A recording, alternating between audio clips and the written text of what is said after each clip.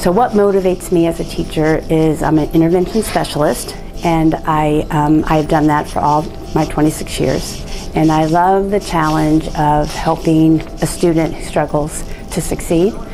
We have to come up with all kinds of strategies to help them feel successful, but at the same time, help their self-esteem. You know, a lot of them, especially when they come to the high school, they've been trying so hard all these years. And they want to be successful and they want to learn more. And it's a challenge to help them, but we are real respectful, or I like to be respectful of their self-esteem, and just, you know, watching them grow. They come here at a certain level, and we give them the tools to help them get to the next level, and then get ready for life after high school. So it's really a cool time when you see these freshmen come really nervous, and then by the time they leave, our goal is that they leave confident and excited about the new opportunities after high school.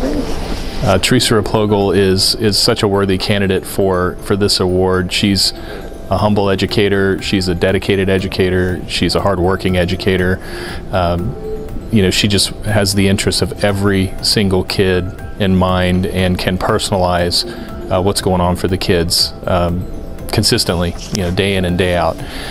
She's here, you know, sometimes I feel like I have to run her out of the building at night, and on the weekends she's always here working. She just is incredibly dedicated and highly effective of working with every kid. So just really proud of her and grateful that she is employed here and that is a part of our team.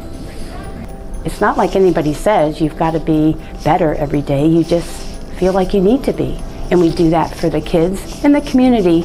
I think we would not be who we are, and the kids would not be who they are without mom and dad, their support and their expectations for us to help their kids be successful.